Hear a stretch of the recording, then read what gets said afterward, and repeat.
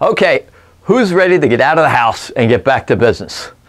I think that while the recovery is likely to be slow and probably regionally uneven, I'm afraid that when a lot of small businesses throw open their doors this summer, they may be sorely disappointed. Their emergency plan has been pretty clear.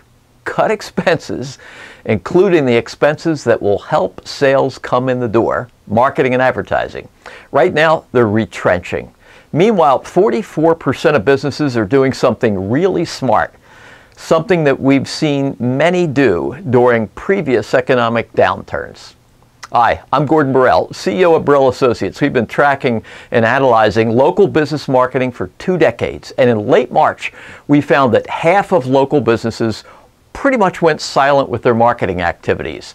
Meanwhile, their competitors, that 44% I just mentioned, either maintained their ad spending or remarkably actually began increasing it. So what does this group know that the others don't? Well, they know the remarkable story of how businesses excel during an economic crisis, like Kellogg's during the Great Depression or GM during 9/11. If you think recessions are a bad time, consider the success of Microsoft, CNN, AutoNation, iPod, and Uber. All were actually born during a recession.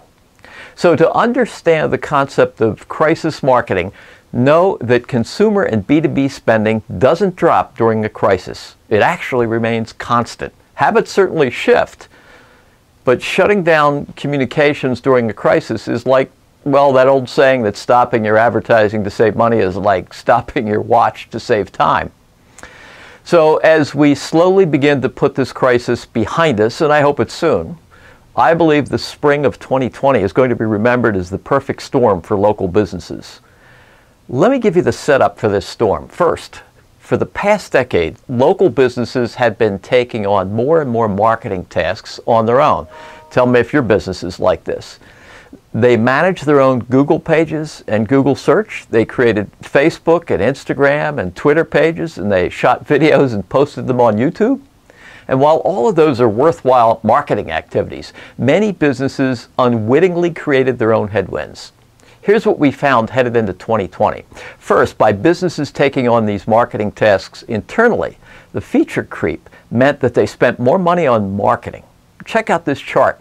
In 2019, we found that small businesses were likely spending amazing amounts of money on the various tasks of managing their digital marketing. For most small businesses, it added up to 6 figures. Second, as a result, they lost their compass on what they should be spending on advertising in 2020. As the year approached, 58% told us they felt they were either underspending or overspending. Third, they created a marketing echo chamber that limited their ability to reach new customers.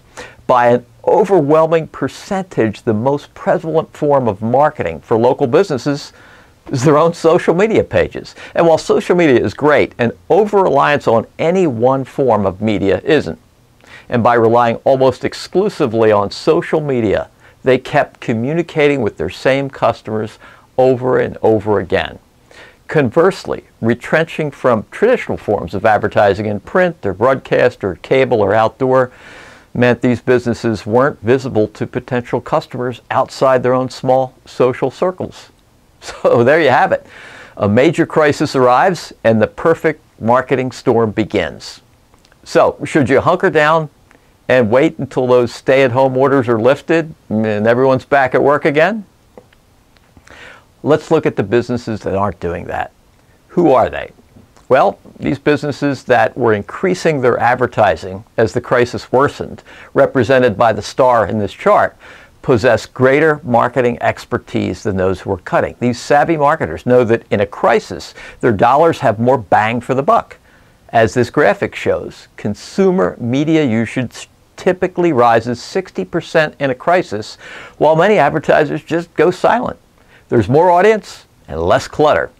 Smart marketers jump in, alter their messages to fit with the crisis, and steal market share from those who've gone silent.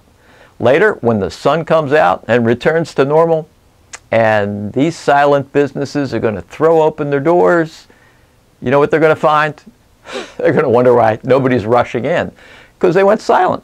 So where can you get help? there are some local businesses you might consider partnering with. They're not only knowledgeable about this story, but they also have vested interest in helping you navigate troubling times. They're local media companies and ad agencies.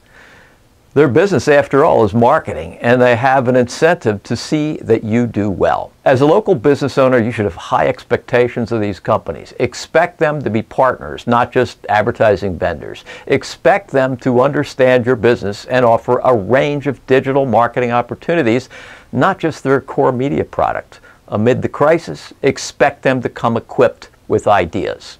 Well, I hope the spring of 2020 will be remembered as the time when smart business owners got it right and created a shining moment for their companies. And I hope you're one of those companies. And I also hope you'll be able to look back on this moment as the start of the roaring 20s for your business.